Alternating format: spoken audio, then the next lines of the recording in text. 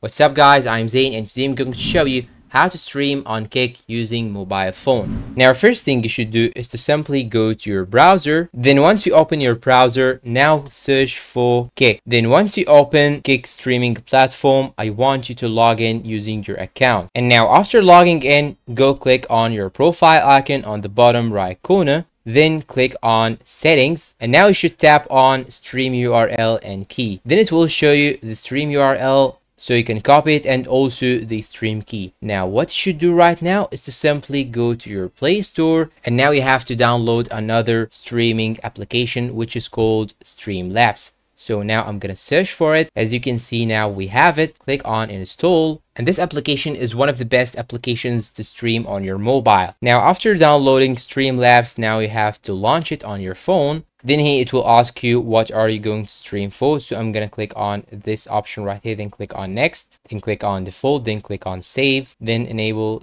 the camera and also enable the microphone. And after that you can simply click on OK. Then what you should do right now is to simply click on these three horizontal lines right here. Now click on account settings right here. Then scroll down till you find this option, custom RTMP. Click on setup. Then now you should name it. I'm gonna name it Kick for example. Then now you have to copy the stream URL. So I'm going back to Google and copy the stream URL from Kick on the browser. Then paste it right here. And now we have to copy also the stream key. Go to the browser again, then click on this small icon right here in order to copy it to clipboard. Now go back to Streamlabs and paste the stream key. Then click on save. And now it will ask you if you want to start recording or casting with Streamlabs. So I'm going to click on start now. And now here as you can see, I have my screen streamed right now. And what you should do right now is simply click on go live. Then you can select the platform. I'm going to choose Kick for example, then click on next. And what you should do right now is simply title it. So I'm going to title it Z for example.